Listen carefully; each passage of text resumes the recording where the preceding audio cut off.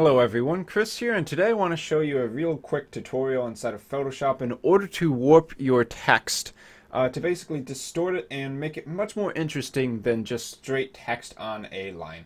So here we have some blank text, Chris's tutorials of course, and what we're going to do is we're going to go up to Type, and this is where you'll find the Warp Text option inside of Photoshop.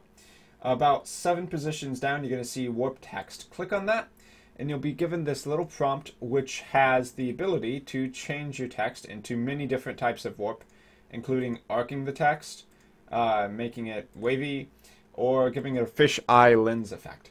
And of course, you do have the defaults here, but you can play around with it to make it very unique or interesting, maybe a little bit too much.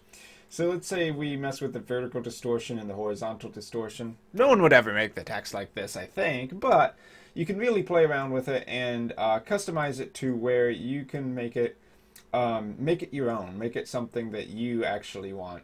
Like, well, that looks a little bit more reasonable, still weird, but you get the idea. And there's a lot of different effects there, as you could see. And it's very, very simple to do. You don't really need to be an artist at all in order to warp your text like this. You just need to know where it's at in the Photoshop menu. So I've been Chris. I hope you found this tutorial useful. If you'd like to make a contribution to the Patreon, it's patreon.com/ChrisTutorials. Aside from that, I'll see you all next time.